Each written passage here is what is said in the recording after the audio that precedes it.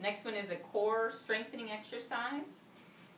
You can put your hands on your desk or the back of a chair. Bring your feet out. Don't let yourself sag. You come up to straight as a board. Tuck your tailbone under. Shoulders away from your neck, your ears, long neck. And you're going to hold that position. If you're stable there, lift one leg and count to 5, 4, 3, 2, 1. And alternate 5, 4, 3, 2, 1. You can progress that down to the floor here or on your forearms. And here, alternate tapping one knee and back up, tapping the other knee back up 20 times.